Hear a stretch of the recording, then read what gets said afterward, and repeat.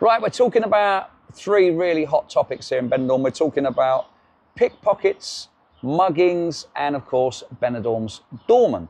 So, these are hot topics. These are things that are talked about a lot in Benidorm. So, we're going to start things off talking about pickpockets. To be honest, pickpocketing, is that the way to say it? Pickpocketing? It's completely avoidable, to be honest. And it can happen anywhere. It's not just Benidorm. It's not just when you go on holiday. It's not just Spain. It's anywhere. It can be back home in the UK or Ireland. It can be anywhere. If you're leaving yourself open and vulnerable and on your own, I think is one of the more important things. Yeah. Is if you're on your own, you're open and vulnerable to this happening. The reality is that there are some unpleasant people out there. And I think, like Jay said, it can happen anywhere in the world, but I think the media sort of pick up on it a lot because it's something to write about, something to get clicks. But we're not denying the fact that it does happen here in Benidorm. And I think that with pickpockets, I think that the most amazing thing that I've seen, or at least heard of, when we're talking about pickpockets, is it's not even something they do in the dark corners anymore. It's not even, in a dark alley anymore. Pickpockets are literally where the opportunity strikes. You've got somebody on their own. They are literally, sticking their hand in someone's pocket and physically taking it out. And we've seen, or at least we've heard of a few cases like that even over the last few weeks, right? Yeah, they're not even particularly sneaky about it. Yeah. To be honest, when I always thought about pickpockets, I thought of, like the films. Yeah. Where they're proper sneaky and amazing, and you don't even know they did it and all that. Yeah, that's what I thought a pickpocket was. Yep. In Benidorm, it's not like that. They're just preying on people who are obscenely drunk and on their own, and just, they're not even sneaky. Yeah, I think what you've got to do is you've got to avoid certain setups, like when you see the P-men, for example. I mean, you've got a gathering there, and you get a few tourists stopping to have a look, and then of course you've got the pickpocket who will manoeuvre around the edges and try and remove a few wallets and phones or whatever. Because you're distracted. Yeah. And I think that's kind of what you need to do. So pickpockets do exist. They are about, pickpockets in bars and clubs and restaurants and stuff like that, I think is less likely, but it still can happen. They literally target people that they know are drunk, people that would probably lose their phone or their wallet anyway. So they're just kind of saving time. Yeah. So I think when it comes to pickpockets, please bear in mind that they are very good at what they do and they don't care. If they're going to put their hand in your pocket and take your phone or your wallet or both, they don't care. So, be warned on that one. I think with muggings as well, muggings is a very similar thing, and we've heard of people that have been mugged. People have been, ladies of the night, for example, luring guys into the bushes and all that. And we've seen it happen, haven't we? Yeah. And there's also the thing of when people are lost and walking about, they're on their phone because they're lost.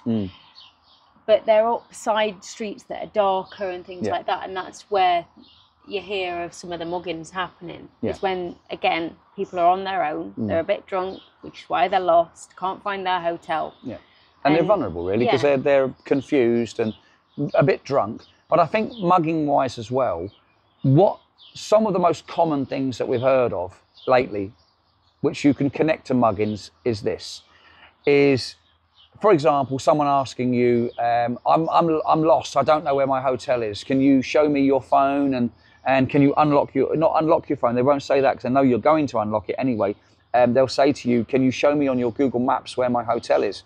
And people are literally helping, getting their phones out, unlocking their phones, and then they snatch the phone and they run off with the phone. This is the most common one. Then unlocked to get to your maps. Yep. They've got full access. Yep, they've got access to your phone, which you're probably thinking, well, okay, why do they need that? Cash App, banking apps, PayPal.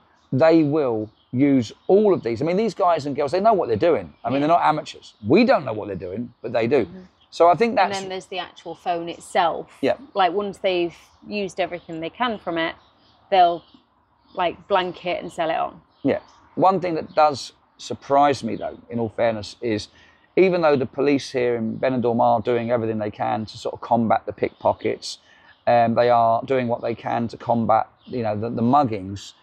Typically, every time I've heard about somebody getting mugged in Benidorm, to use the term mugged, it always seems to be in the same places. And I just don't really get why, when you think that the police are out and about every single day and every single night, there's a lot of police in Benidorm, there's a lot of police in Benidorm, how they're not targeting these particular areas. Think they would set up a random patrol in those areas. Undercover, whatever the use is. I mean, we run bars, we know how it works, the police monitor everything, and yet these certain areas just don't really seem to get any attention. Yeah. Or maybe they do, maybe it's not enough attention, because if it was enough attention, it would stop. Yeah, it wouldn't happen. It's not like everyone's mugging people or pickpocketing people in Benidorm. It's just obviously a very small group of people, and as long as they get away with it, they're going to keep doing it. So, I mean, that's that, you know, so that's my opinion on that. I think if the police put their minds to it, a couple of undercover in the areas where these things are happening, which are very small areas, by the way, they're off the beaten track,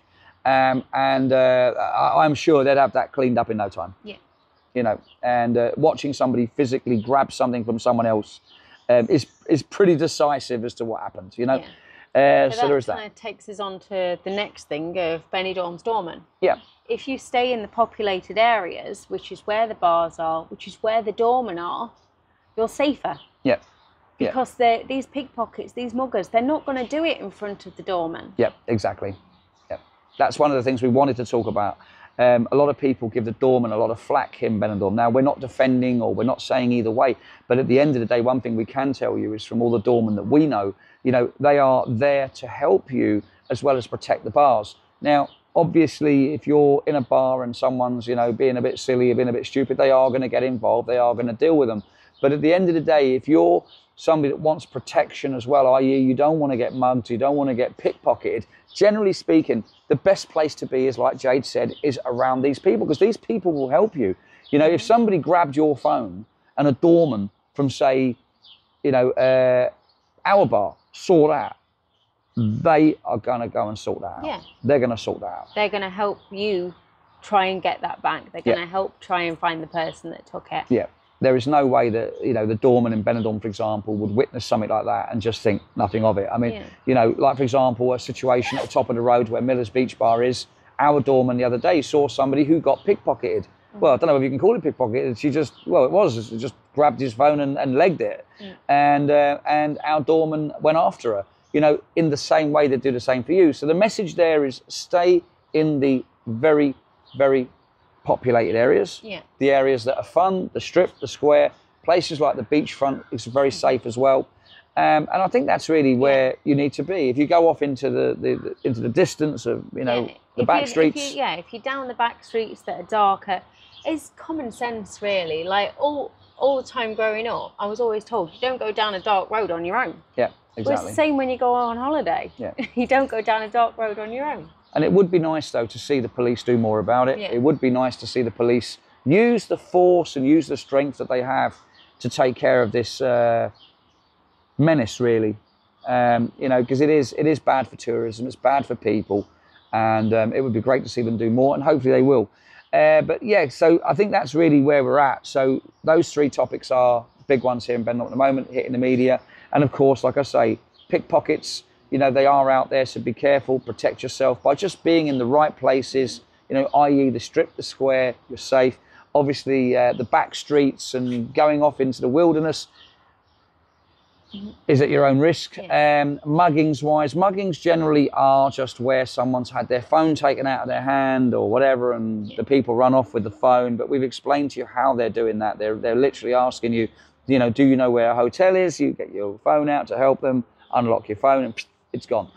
So you have to be careful. Now, these are not massive issues here in Benidorm, but they are issues, and we just wanted to address them anyway. And I think the key is stay with your group. Yeah. Don't go wandering off on your own.